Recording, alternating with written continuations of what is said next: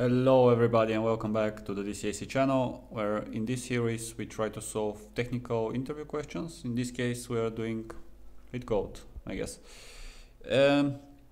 Let's pick another question. Degree of an array. Why not? Sounds interesting, I guess. Okay, given a non-empty array of non-negative integers, our nums here, the degree of this array is defined as the maximum frequency of any one of its elements. Okay. Your task is to find the smallest possible length of a contiguous. What contiguous? I have to Google that one.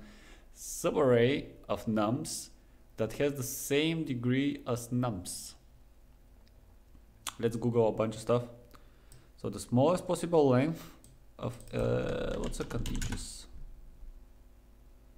Oof. What? Just Google it. Sharing a common border, touching. Next or together in a sequence. Okay, so next or together in a sequence. So subarray basically, or just an array. Oh, I see. They are talking about subarrays, but I don't know why this is an option as in alternative. If you are talking about subarrays, this should be included, right? We'll see.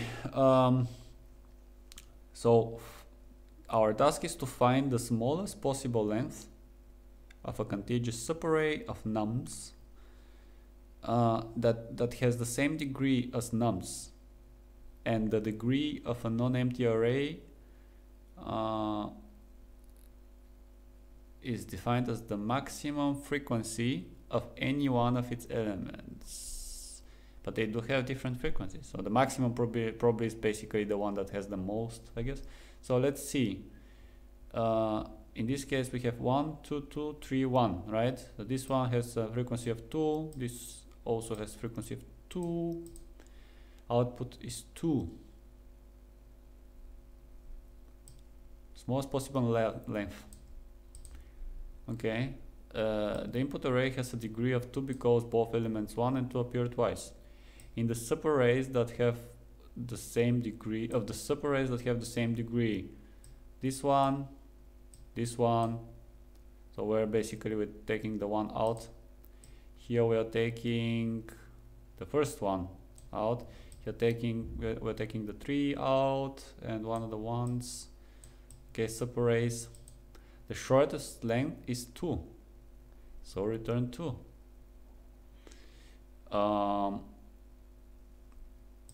And they all have the same.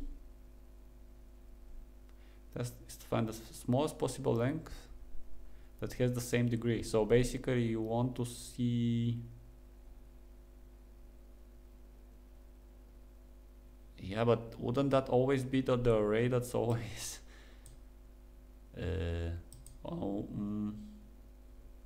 would that be the case? I'm just thinking, okay, if we know that the degree of the array would be the one that has the greatest frequency, the smallest subarray would always be just the one that just contains that frequency, right? Let's see, maybe not. Input 1, 2, 2, 3, 1, 4, 2. Output 6. 1, 2, 3, 4, 5, 6, 7. So we know that the frequency is 3, right? What is the again we are talking about a contiguous subarray, basically a subarray that's not going to be skipping in between the elements. So it basically has to be like that, for example. That's why we can subtract one of these. In this case, we can subtract 2 from here and 1 from here, and this would be the smallest one. But to get a frequency of 2, we can also do basically the whole array, right? Because this would still give us a frequency of 2. So in order to find the smallest array that is also contingent, basically continuous, we can start by just removing elements from each side, I guess, and seeing if we can still have the same frequency, right, at the same degree. Why wouldn't be a possibility to just cut in the middle? Well, if we cut in the middle, we are only left with either choosing this one or this one, right? Because it has to be a contiguous array. So basically, if we choose this one, it's representative the same as if we just removed all of these. If we pick this one, it's representative as if we removed all of these. So basically, our algorithm, which would be removing from the sides, is doing more or less the same. So we can have an algorithm that starts by removing either randomly or just directionally from either side, and it will always continue to, like, for example, if it goes like, okay, it says, okay, I'm gonna start from the right side. If we remove the first element, I see the degree falls short of the 3 that we're looking for, so we cannot do that. Let's try from the other side. I can, I remove this one, the degree still says 3, right? So I can actually remove this one. Then again, I can start from the right side. Let's say our algorithm always does that. I remove the 2, degree falls short. I cannot do that. I start from the left side. I remove 1, and again, the degree falls short. I cannot do that. So in both cases, in this scenario where I cannot go about from either side, my algorithm terminates, and I can give you the length of this array, and this would be the smallest array. So I think this is our algorithm. Now the only thing that we also need to care about is a function that would give us the degree of an array. And the degree of an array would be, we need to have the occurrences, right? So this would be something that I'm not sure how to handle in Python. I'm pretty sure there should be a very Pythonic way of doing that, but I'm not familiar. I'll have to quickly Google that. Counter, from collections import counter. Outputs your counters into into a dictionary, and this would be 1, 5, 3, 5, and so forth. So I guess we're doing that. A few moments later. Maybe we get some runtime issues now. Runtime exceeded. 1 eternity later. All right. Sorry for the long pause. I actually tried a couple of variants of this algorithm, and every time I was getting the runtime exceeded limit, which I kind of get it, but it's kind of also bothersome because it's not really something that you would get as a problem at a job interview. But still, I was kind of sure that you can actually solve it better, I guess. And in this case, it's a bit like, it's kind of like mathematical, I guess, and it's way shorter. So you can see that it got a successful submission. So we know that the algorithm works like that. So let's quickly kind of go over what's happening, and hopefully I can kind of explain this in an intuitive way. So I don't know, did we talk about this one? I think we kind of did, right? We get with this function, or library, we can have the actually this is a function, right? We can have all the numbers we have in our array mapped to their frequencies in a dictionary. And if you think about runtime complexity, this would be basically just going over the whole array and mapping everything into a dictionary, exactly how we did in previous questions. So basically it's for each value we're mapping once, basically runtime of n. In this case it's just an edge case. If we know that the num list is of length of 1, we just return 1 because there is basically no other way you can shorten that list, and you know the frequency is also 1 because single element. So that's basically constant time. Here is where the interesting parts happen. So in this case, we go over our dictionary that we have here, right? And actually I don't save that. Probably it's not a bad idea to save it for runtime, but doesn't matter right now.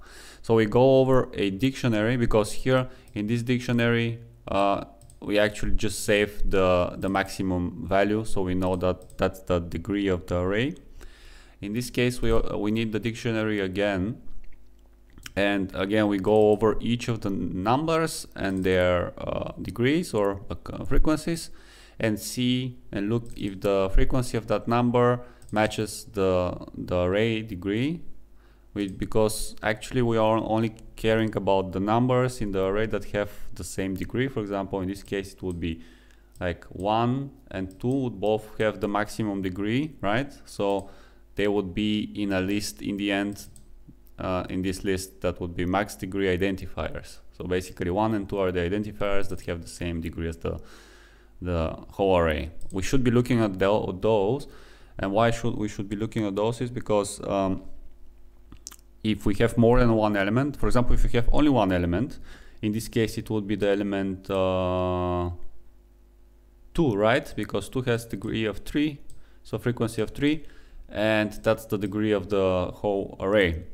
It will be the single element. So we know that if we look at the positions, the relative the positions of the number 2 in the array, that would be position 1, position 2, then 3, 4, 5, position 6. So we know they are found on position 2, position 1 and position 6. Now if we subtract position 6 with position 1, we get 5, which is the distance between the first element and the last element, and they will always be for the elements that we want to see, those identifiers. In our case, a very simplified scenario, only one identifier. We always know that there will be a time where we can see the very first one, and sometime in the array we will also see the last one. And this is the exact minimum array we can find, right? We cannot shorten this one because this is the first element and the last element that we actually want. Everything in between can be anything, but also contains the other same elements that comprise of this frequency. But the important part is we cannot shorten this one anymore. So actually knowing this distance plus 1 gives us the exact length of this subarray, and this is exactly what happens here. In the meantime, though, we also want to look at every possible identifier, right? For example, in our first example, we have the 1 and the 2. So those two compete with each other. And we can actually, we don't really know which one results in a shorter array, right? This one results in an array that's basically 5 in length. This one results in an array that's basically 2 in length. How do you do that as a person? You actually look at both of them, right? You look at this one and then you look at this one. And this is exactly what we do here. We take, and this is the, it looks a bit complicated, but it's not. It's a list comprehension inside a list comprehension. So on the outside, we look for each ID in our max identifiers, exactly how we described it. For 1s and 2s, we look for each of them. So now we actually look, for example, for the 1. So our ID is 1. And then in the inner loop, we take the index and the number, enumerating over the entire nums array. So we know the index and the number that we're looking at. And we see if this number matches the ID. So in this case 1, they match. We see the index there, right? And we just return it into a subarray. This results exactly the same example, I think, well, with some changes here in the array. Same identifiers though. If we apply this thingy, you get basically subarrays, basically an array containing arrays, and each of those arrays contains the indices for each of those identifiers that you're looking at. And yeah, it looks a bit complicated, but it's very good practice. For me, I hadn't had the chance to write arrays inside an array in list comprehension, so it was actually kind of puzzling. How do I do this? You can also call the ID from the outside. It's actually pretty cool. So a recommendation for me to try this one. So yeah, you get basically those those indices, right? So the indices indicate exactly your IDs of interest and their positions. And now we can basically just subtract, like we said, we can just subtract to get the distance. And of course, we can